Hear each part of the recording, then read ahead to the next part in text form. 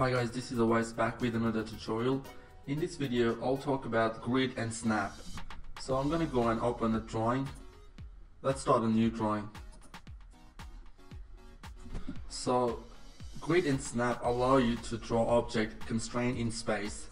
So go down on the status bar and toggle on these two features, grid and a snap.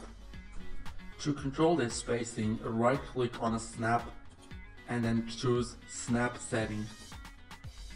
This opens up the drafting setting dialog box, and we are on the snap and a grid tab.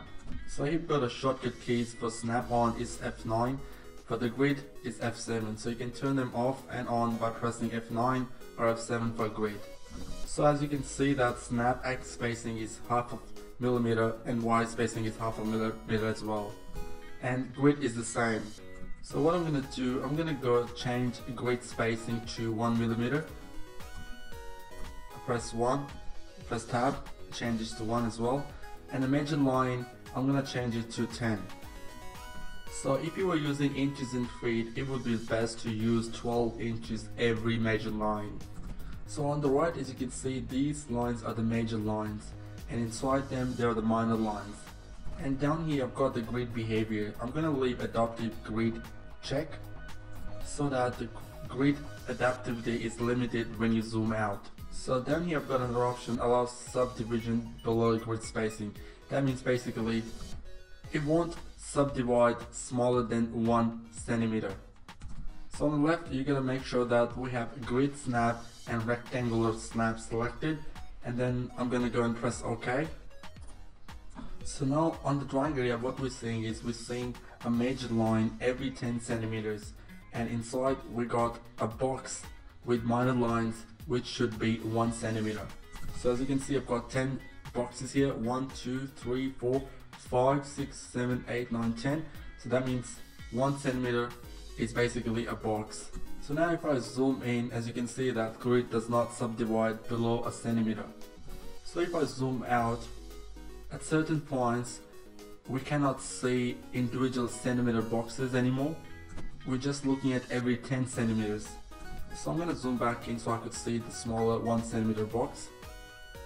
This gives us good visual indication, just like graph paper does, of the regular organization of spaces.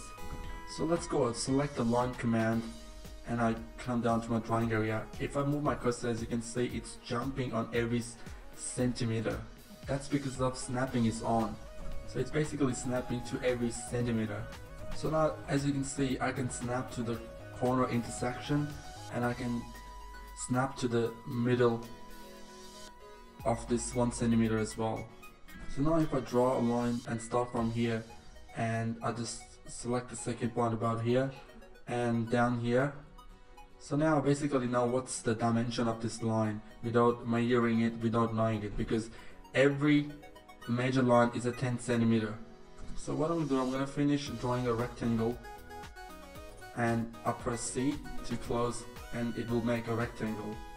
So it can be nice to use snap in situation where your geometry happens to conform to such a scheme, and I would say generally that's rare, unless you're making mechanical parts that just happen to come in 0.5 centimeter increments.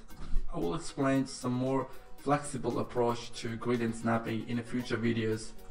So let's go and draw another line here. I'll start from here, and if I move my cursor, you can see that I can't draw it to any place other than this special grid.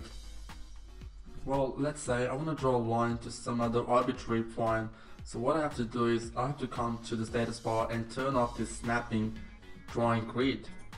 To click on it and it will turn off. You can even press, I'll go and check the shortcut command again, it's F9.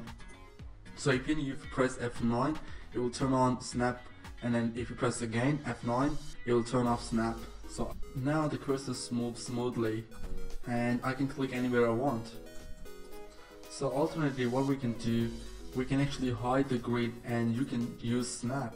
Even the grids are not showing, but basically snapping is on. So if I go and draw a line, though I don't see grid anymore, but snapping is on, so it's still operative, and you can see that if I draw a line the cursor is not smooth, so I cannot draw wherever I want, so it's gonna snap to every minor box, which is 1 centimeter.